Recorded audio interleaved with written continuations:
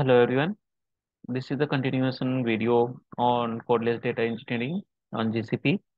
So in our previous video, we have seen how we can be able to create the data stream and then we can make use of the cloud storage. So here, next step is that we need to create one pubsub notification on this cloud storage bucket. So whenever the data is getting captured and it is just transferred from the SQL to the cloud storage using the data stream, it should send one notification to the data flow. Okay, that is again one service of the GCP. So this pubsub notification will be helpful for providing the change data notifications event from the bucket. So how we can create the pubsub topic? To create the pubsub topic, what we need to do, we need to go to the cloud bucket over here, and as we know, this is our data SRC is our source bucket.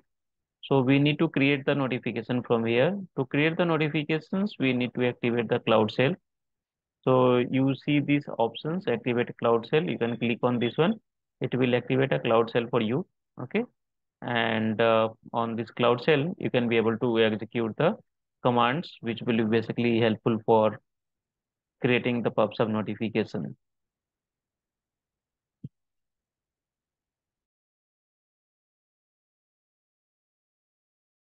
So as we are seeing now that this Cloud Shell is activated.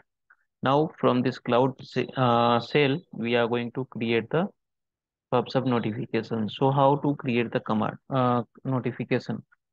To create the notifications, basically we are having the gsutil command, which we are going to make use to create the notification. Gsutil notification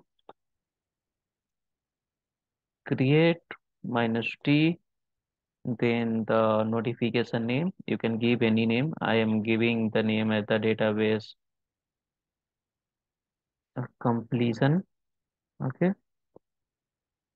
because it will take the notification from the database capture itself. Then you can choose any name. Then the format will be the JSON, and on which bucket we are going to create the notification. To get the information about the bucket, how to get it? So this is my bucket. Okay, what you have to do? You have to click on that and copy the path of that bucket, which will be prefixed with gs command. Okay, so this will be gs colon colon will come to this bucket, and how to get the bucket path. So you can click on this copy and then you can paste over here. Okay, so this is the command. Now hit enter. Once you hit enter, it will be asking you to authorize, so you can authorize this one. After authorization, within few seconds it will create the notification, pubsub notification. Okay, we'll wait for that. Okay, so you can see it is saying created cloud pubsub topic. That is, this is the topic name, database one completion, and the notification is also getting created.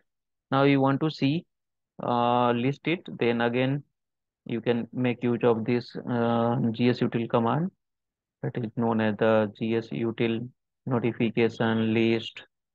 Okay, then you need to provide the bucket, on which bucket you want to list it. Okay, it will give you the complete information about this one. So you can see this is the project information and it is the topic information. So the same thing you can be also be able to verify it from the pubsub topic. So this is the pubsub. Okay, you can get it by searching it from this central search bar. Now you can refresh this one to get the information about the pubsub. Okay, if you are not able to get it the information by refreshing over here, you can reload this page itself, because this page was open earlier. So and after that we had created, so we can reload this one. Once this page will be successfully reloaded, you can be able to see the topic information over here, and it is saying the database one, the topic. So the next step. So we can click on this topic name. Okay. And here we can see these are the different informations like the subscription snapshot matrix details manage messages that is not required for us now. What we need to do now, next step is to create one subscription. So how to create the subscription? So this is the create subscription option over here. You can click on this one, and here it will ask you certain details like the subscription ID. Okay. So how to get the subscription ID and other things? So you can give the name like this one. So data flow database one sub the subscription name. Okay, this is the topic name which we had already created. The delivery type will be full, and rest of the things will be as it is. No need to modify anything. Only you have to give the name. Okay, subscription ID. Once you able to do it, all these are the not required field for us. Okay, so we will create on this create. Once you hit this create button, it will create the subscription for you. Okay, that we will be further using it when we are working with the data flow. So now you can be able to see that we are seeing the subscription name and the topic name, and it is saying the activated. Okay. So what it will be the next step? So as per our pipelining concept, we had to work with the data flow. Okay. So how to create with the data flow that will be covering into the next video.